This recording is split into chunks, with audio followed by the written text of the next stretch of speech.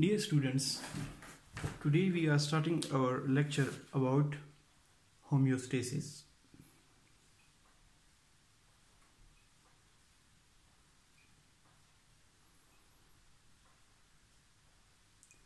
In the last lecture, we discussed physiology. We discussed a brief introduction to homeostasis, cell and extracellular fluid. Today we are going to discuss homeostasis in detail. We previously discussed that homeostasis means maintenance of nearly constant conditions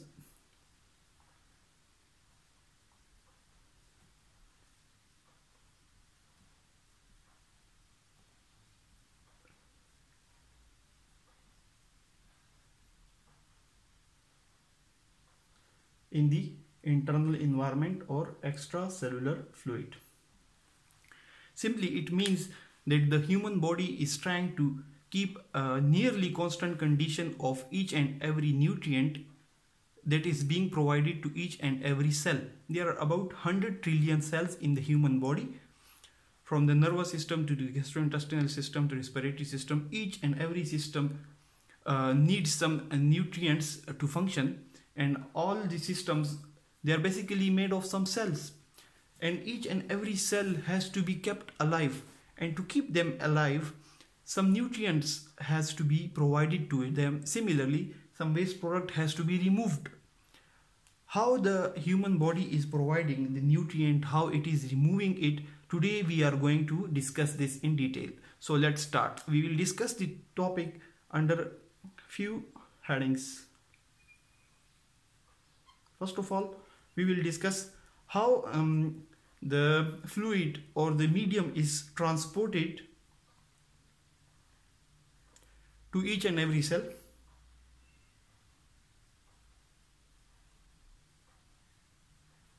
Then we will discuss how the different type of nutrients that are present in the extracellular fluid or the environment that is being provided to the cells, how the nutrients originate in them, origin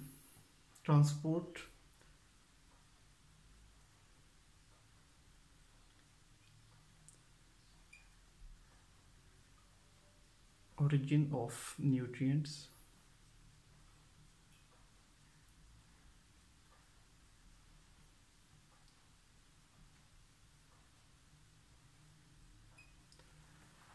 Then we will discuss removal of waste product, how the waste products are removed from the extracellular fluid.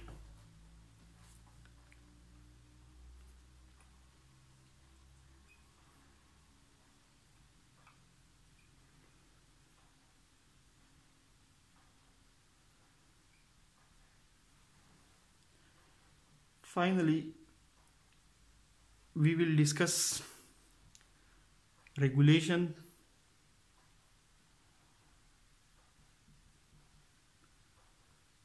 control systems,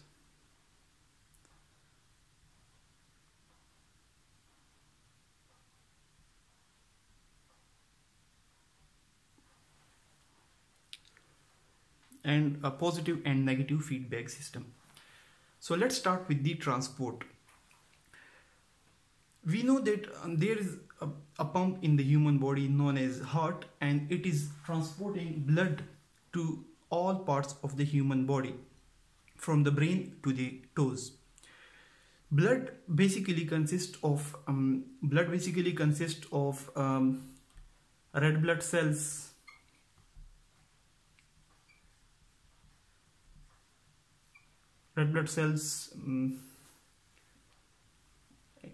and plasma.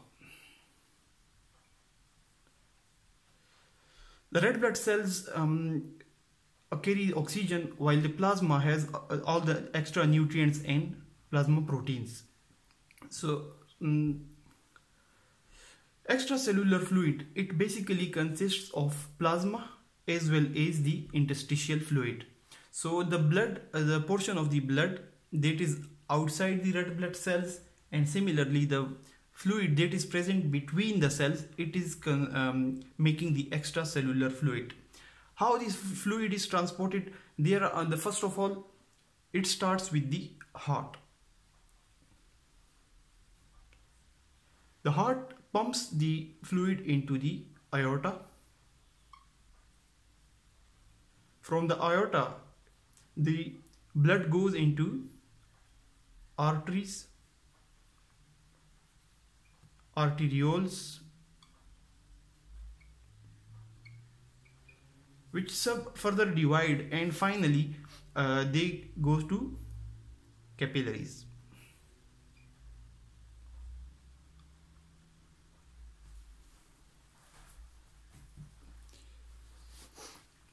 From the capillaries, the actual transport and the actual transfer of nutrient from the blood to the tissues and from the tissues to the blood is happening. How exactly is it happening? We will draw a diagram through the help of which we will explain it.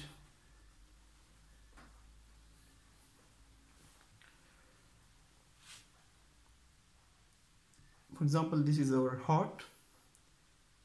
It was pumping the blood in the aorta. From the aorta it came into arteries, arterioles, and finally it is coming into the arterioles.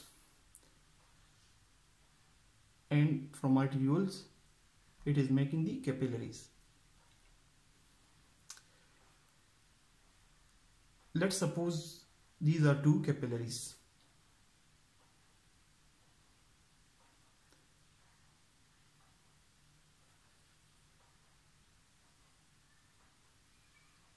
The capillaries will unite again to form venules and finally veins, and they will go back into the heart.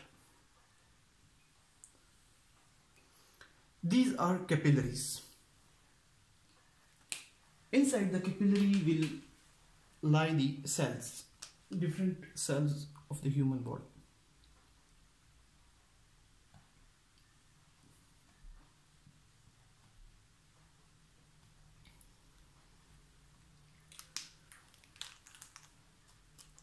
Blood is made of RBCs, red blood cells.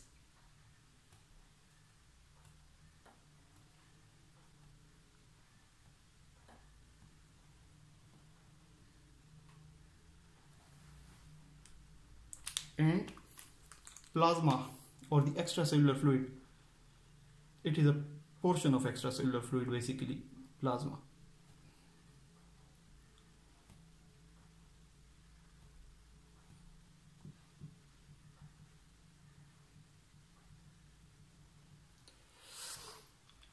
Similarly, the fluid that is present between the cells, it is the extracellular fluid or the interstitial fluid.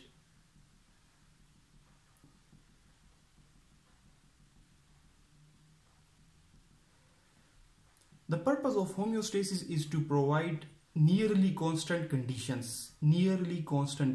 So it means it will provide to the cells nearly constant level of oxygen, nearly constant level of sodium, nearly constant level of potassium. Similarly, when the cells, they are active and they are making some waste products. So the waste products, it is more in quantity in the surrounding area of the cells or the interstitial fluid, while the fresh blood which is coming from the heart, which is being oxygenated in the lungs, here we can draw lungs where oxygenation is being occurring. So the nutrients which are more in the capillaries, they will diffuse into the interstitial fluid, while the waste products which are more in quantity in the interstitial fluid, they will diffuse into the capillaries. But how this diffusion is occurring?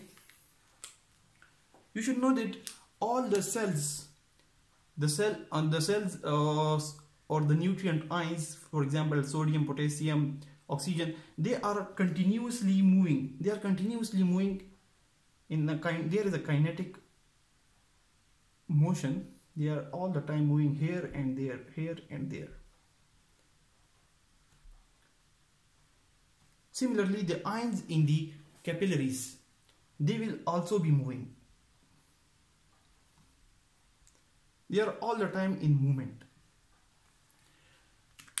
But you should see that the ions which are more in quantity in the interstitial fluid, like the carbon dioxide, urea or uric acid, their movement inside the interstitial fluid will be more as compared to their movement in the capillaries, because their quantity in the capillary is less. So their movement will be more towards the outside, toward the capillaries.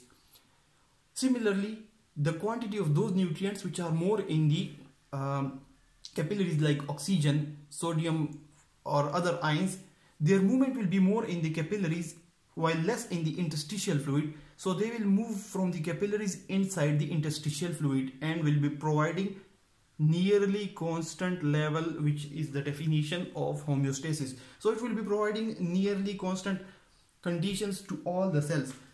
These are just 5 cells, 6 cells, but the human body is made of 1 trillion cells. It is a very big number, and all the cells are being provided with nearly constant level of each and every ion. Although it is very difficult, but there is a range with a minimum and maximum value, and the nutrients are being maintained in that range.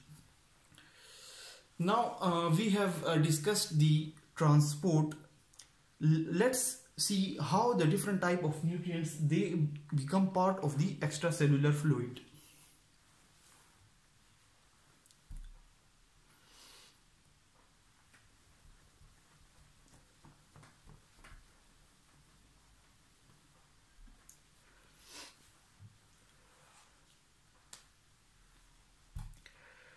The extracellular fluid consists of oxygen. So oxygen comes from lungs. When the heart pumps the blood, it has basically 2 pumps. A pump on the left side, which is pumping the blood to the body, while there is a pump on the right side. This is pumping the blood to the lungs. And inside the lungs, when blood passes, it will get oxygenated. So oxygen in the extracellular fluid, it comes from the lungs. Similarly, carbon dioxide is released, but we will discuss that in the removal of waste products. So lungs will provide the extracellular fluid with oxygen. Then there are other ions and other nutrients like carbohydrates, amino acids, fatty acids. They basically come from the gastrointestinal system. When carbohydrates, amino acids, fatty acids, when blood will pass through the gastrointestinal system, the GIT. So the food which we have eaten, it will have been digested and the nutrients will be absorbed. It will come into the blood. It is a very rough diagram, but it is just to give you an idea that how different nutrients are coming into the extracellular fluid. So oxygen is being provided to the lungs. Nutrients like carbohydrates, amino acids, fatty acids and other nutrients are being provided through the gastrointestinal system. Similarly, liver will metabolize or change those products which has been absorbed from the gastrointestinal system. They may not be of use to the cells, so the liver change the structure of those compounds into simple form so that they can be utilized properly. Similarly, the musculoskeletal system.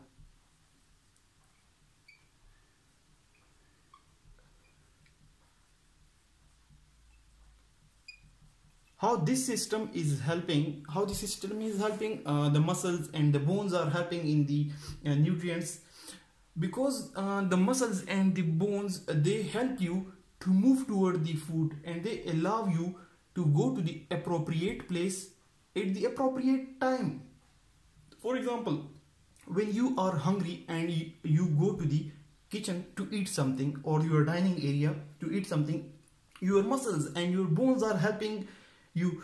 So if it were not for the muscles and the bones, the human body could not move from one place to the other, and it would be very difficult to provide the different types of nutrients to the human body or the cells. So it is also helping. Now let's discuss the removal of the waste products.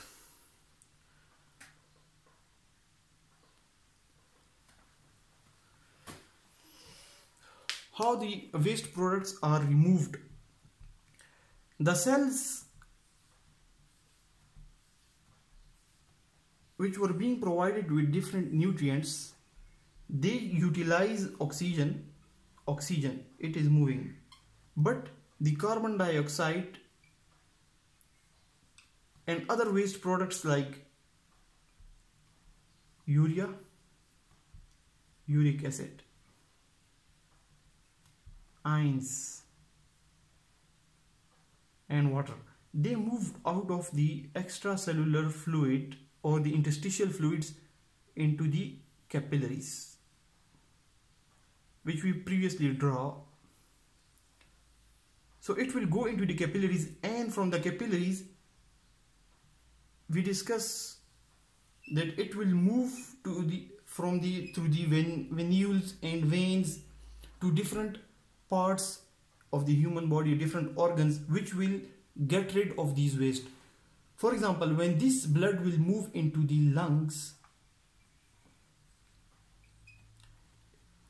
it will get rid of carbon dioxide. When the blood is passing through the lungs, there is a thin membrane where exchange is occurring.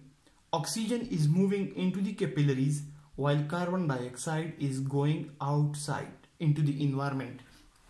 When the concentration of the carbon dioxide increase in our body, it signals the brain to increase the respiratory rate, and we breathe in and breathe out to take in oxygen and take out carbon dioxide.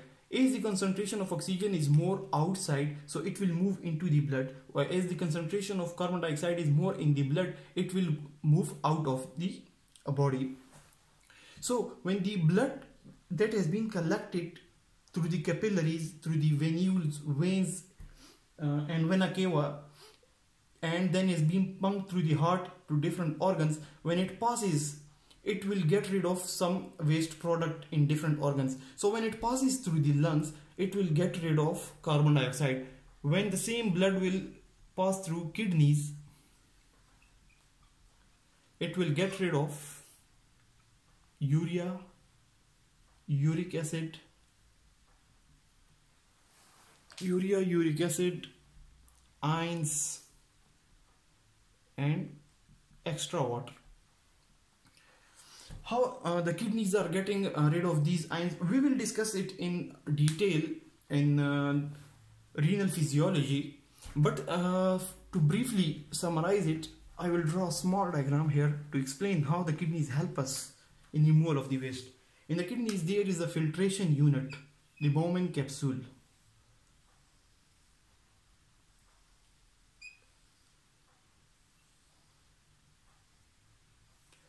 Capillaries in the form of glomerulus, they filter the plasma here, and all the waste products along with some nutrients, they come into the to the renal tubules, and while passing through this tubule, if there is some beneficial substance like oxygen, glucose, it will get reabsorbed into the human body. While wastes like urea, uric acid, ions and extra water, it will go out in the form of urine. So your body is getting rid of the waste products in this form. Similarly, there are other organs like liver. Liver is also helping us to get rid of some waste products in the form of bile. Now let's discuss the regulation of these organs or these systems. For example, the human heart is providing the tissues and the cells with different nutrients, and the waste products is being collected from there, and it is being lost to the lungs and the kidneys. But how exactly these organs are being coordinating, or they help each other in maintenance of the environment or nearly constant conditions? All our explanation is surrounding around these two words: maintenance of nearly constant conditions. The body is trying its level best to keep nearly constant condition of all the nutrients. So it is not only absorbing a lot of substances from the environment, it is also secreting a lot of substances that are waste products into the environment. And to do this, all the organs in the body are coordinating with each other. There are two main regulatory systems. One is the nervous system,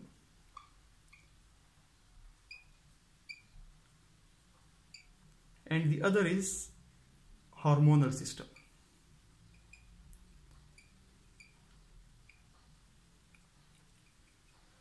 The nervous system consists of input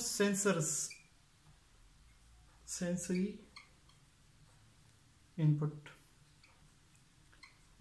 or sensors like eyes, ears, skin. They sense something. Then we have central nervous system that consists of the brain and spinal cord, which will coordinate, or which will make a reaction and will decide what to do, and the motor component. The action which has been decided by the brain and the spinal cord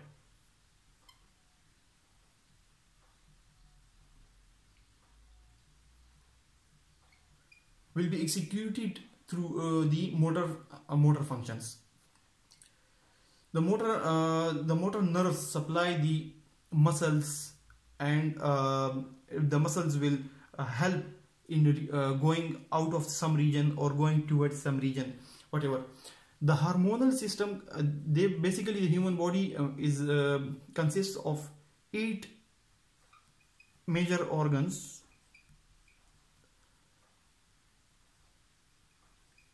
that are making some hormones. So there are a lot of hormones in the body, but the main hormones in the body are thyroxine, that is being made by thyroid gland, then cortical hormones that are being made by the adrenal glands above the kidney. Then we have parathyroid hormone that is being made by the parathyroid glands that are located behind the thyroid gland. Thyroid is located in front of the neck. Sometimes it is enlarged. There are a lot of conditions which we will discuss in other chapters and in pathology. Then we have the insulin,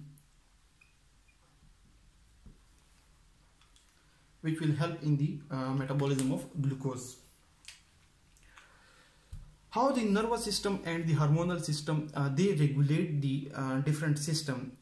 The nervous system, or any closed circuit of the hormonal system, they consist of sensors. They are also called detectors.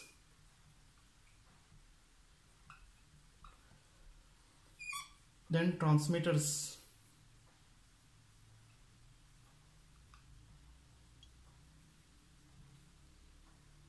And finally, effectors. In between these three portions, there are a lot of other systems that are also working. But first of all, an abnormality is detected by the sensors or detectors. It is sent to the brain or the spinal cord, and they decide what to do. For example, you touch something hot. The human body is trying to maintain nearly constant temperature of the human body.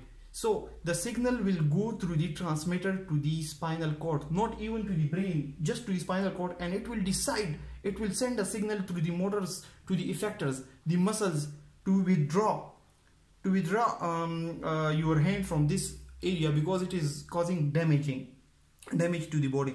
So it is decided, and within a second, even the human being is not being aware of what is happening, and he is withdrawn his hand from the hot object, which is causing damage to the body.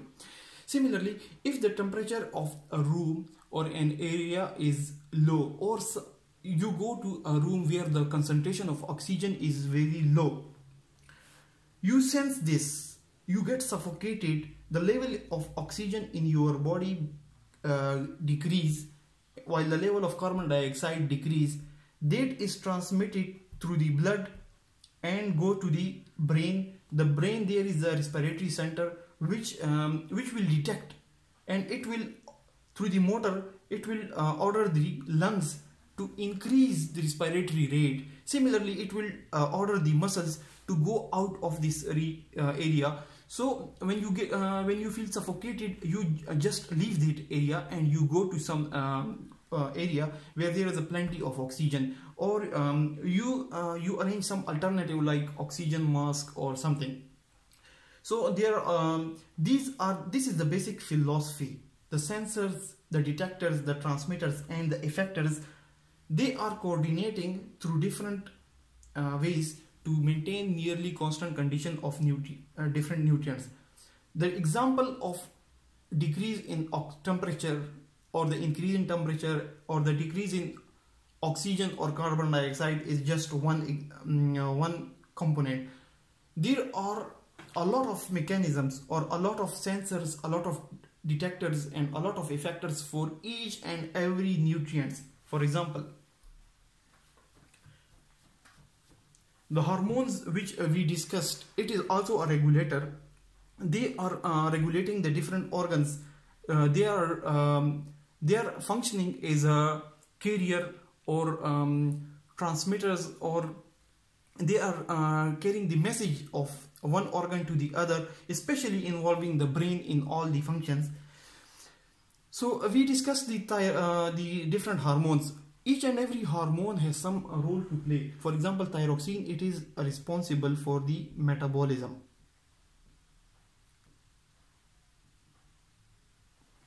It will increase the level of, it will increase or decrease the level of metabolism of different substances inside the body. Similarly, the cortical hormones, they will try to keep nearly constant level of sodium, potassium, chloride. Similarly, parathyroid will try to keep nearly constant level of calcium, phosphate. The insulin will try to keep nearly constant level of glucose, the very important substance, because all our systems in the body are utilizing glucose to make energy and to do their function. So we see, to maintain nearly constant conditions, the heart and the vessels, they are pumping the blood to different organs so that they are provided with the nutrients. The lungs, gastrointestinal system, liver, and other organs are helping to provide and to catch a lot of nutrients from the environment and to provide it with the nearly constant conditions of all the nutrients. The kidneys and the lungs are helping again to get rid of a lot of waste products like carbon dioxide, urea, uric acid, and they are trying to maintain nearly constant conditions of those substances. Similarly, the regulators, which consist of the nervous system and the hormonal systems, they are coordinating, they are helping each other to maintain, for example, they maintain the level of different ions. So in the nervous system we have the sensors that they act as the input. The central nervous system consists of brain and spinal cord and the motor component.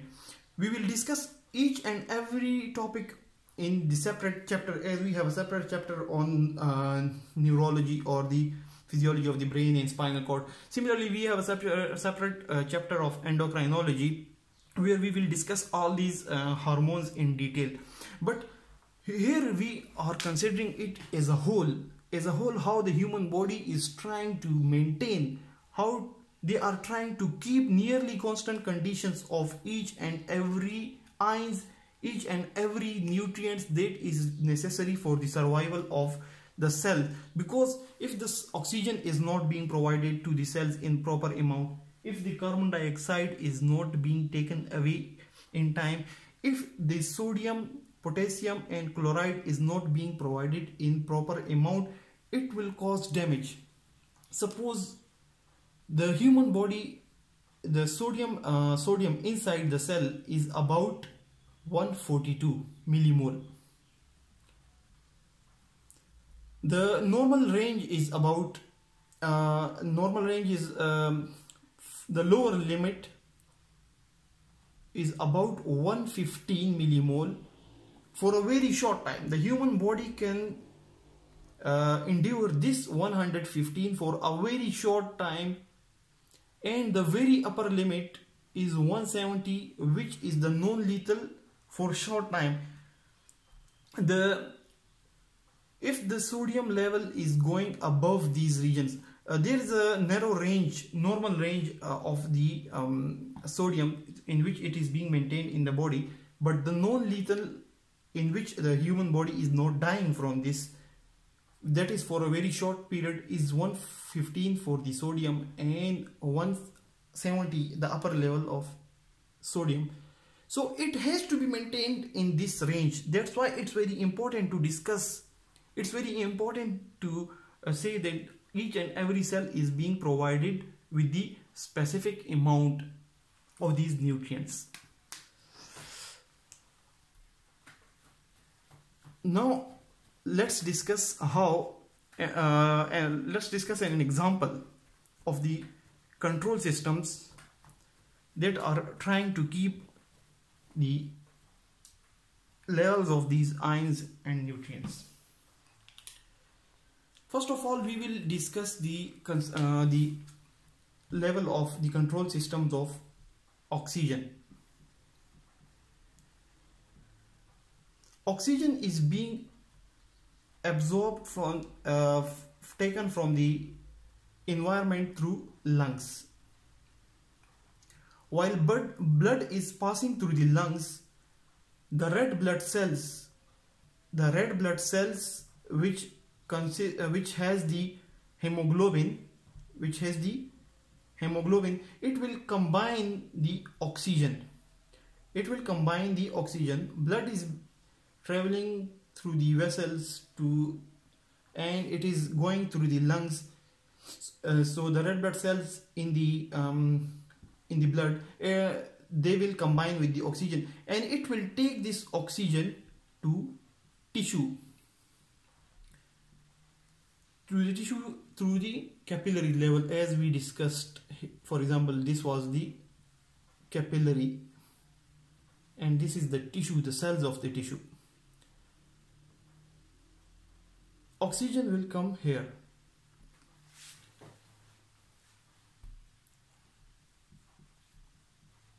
To the cellular. Now at the cellular level, if the oxygen level in the intercellular fluid, on the interstitial fluid, is high, if the level of oxygen is high, the red blood cell here,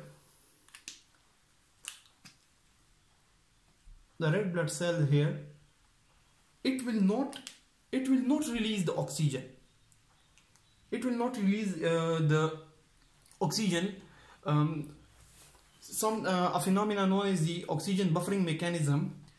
But if the level of oxygen is low in the interstitial fluid, then this red hemoglobin, which is present in the red blood cell, it will release the oxygen. So In this way, it is providing oxygen only to those cells which are in need of oxygen. If the cells are not needing oxygen because the oxygen level in the surrounding fluid is already high, then the red blood cells will not provide oxygen to those cells. So it will try to give it to those cells which need it. So in this way, the very small cell, red blood cells, in which there is a very small hemoglobin, it is trying to keep nearly constant condition or nearly constant level of the oxygen. So if high level of oxygen, it will not release. But if the oxygen level is low, then it will release. At the same time, when the cells are being provided with the oxygen, the red blood cells up to some extent the plasma, they can carry the carbon dioxide which is more here in the extracellular fluid. It will move into the capillaries. So it will release oxygen and it will take carbon dioxide. Blood was passing through the lungs, that was being pumped through the heart. It was passing through the lungs, and while passing through the lungs, it took the oxygen with the help of hemoglobin. It went to the tissues through the help of capillaries, and in the tissues it released oxygen to only those cells which were in need of the oxygen. And from the cells, it took the carbon dioxide. So the nutrient that blood was taking, that was provided to the cells, and the waste product like carbon dioxide was taken. Now the blood is coming again. To the lungs, because the heart is continuously pumping. It is pumping blood through the body as well as through the lungs, because we previously discussed there are two pumps in the human heart, a left one and a right. The left is pumping the blood to the body,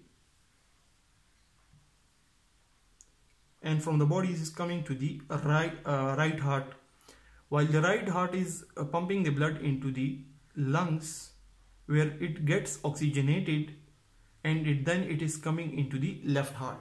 So there is a simple circuit which is all the time pumping the blood. We will discuss it in detail in the separate chapter, but this is something which is going on. The point which we want to discuss here is how the level of oxygen and the level of carbon dioxide is being maintained. It is the control system of oxygen and carbon dioxide, but how exactly is it working? Let's discuss it.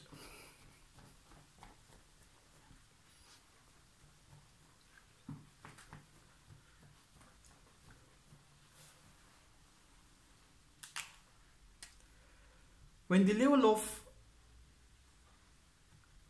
oxygen decrease,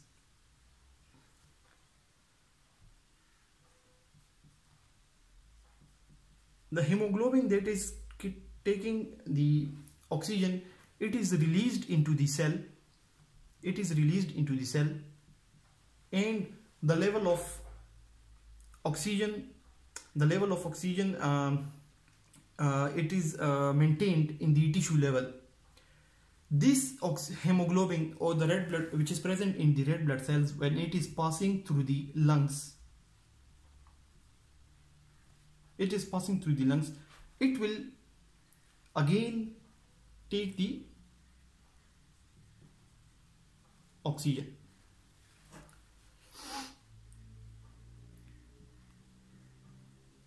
Cells are continuously utilizing oxygen. When blood is passing through in the capillaries through the cells, red blood cells carry oxygen, it will release oxygen to the cells and will take carbon dioxide. When the amount of oxygen is decreased, the absorption of oxygen from the lungs with the help of hemoglobin will increase, and the level of oxygen will be maintained all the time at nearly constant level.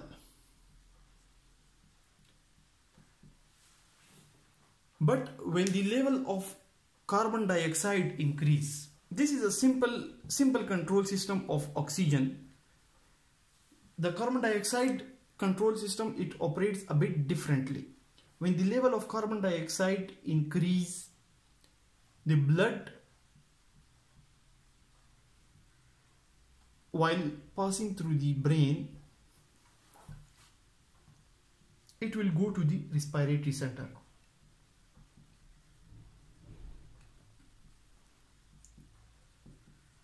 The respiratory center will detect the amount of oxygen.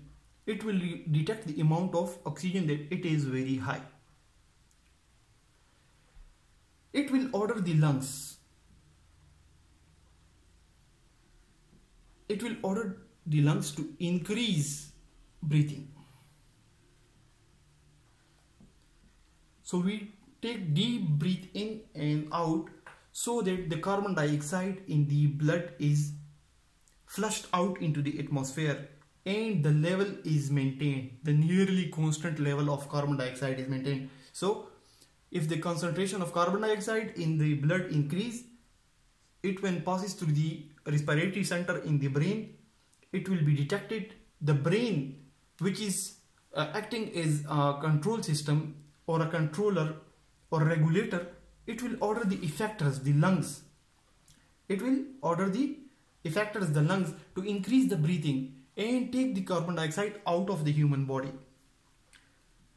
And the increased level of carbon dioxide will be decreased. Carbon dioxide level will be decreased.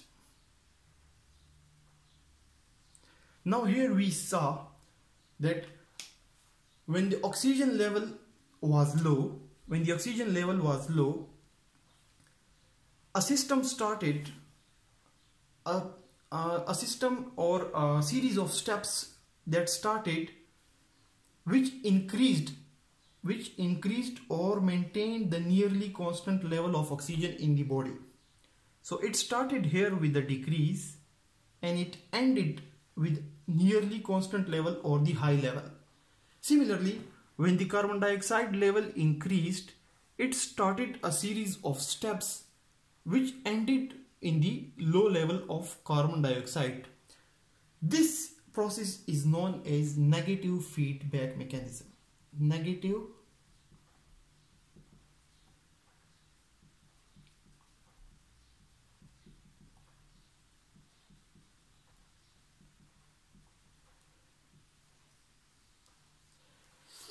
What is negative feedback mechanism? It's a system which results or which reverses the direction of a system. It reverses the direction of a system, or less of the initial is being done. For example, high level of carbon dioxide will lead to less level of carbon dioxide. Low level of oxygen will lead to high level of oxygen. So this process or this negative feedback mechanism, most of the control system are working through this system to maintain this nearly constant condition in the body. They are trying to maintain the nearly constant condition of the each and every nutrient. We explained this phenomenon just for the oxygen and carbon dioxide, but the same thing is going on for each and every nutrient that are present in the human body. For example, the same system is working for the sodium, the same system is working for potassium, the same system is working for magnesium, the same system is working for glucose. Each and every nutrient is being maintained in a nearly constant level through some mechanism, and most of them are working through the negative feedback mechanism. So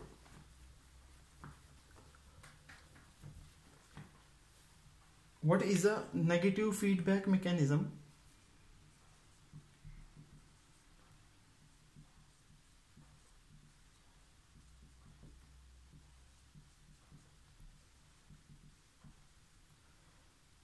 A system which reverses the direction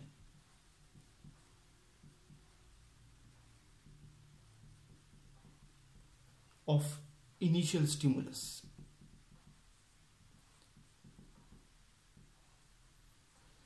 If the initial stimulus is high, the result will be low. If the initial stimulus is low, the result will be high. So this is the negative feedback mechanism.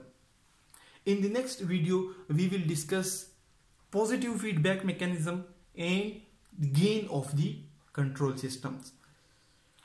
Thanks for watching this video.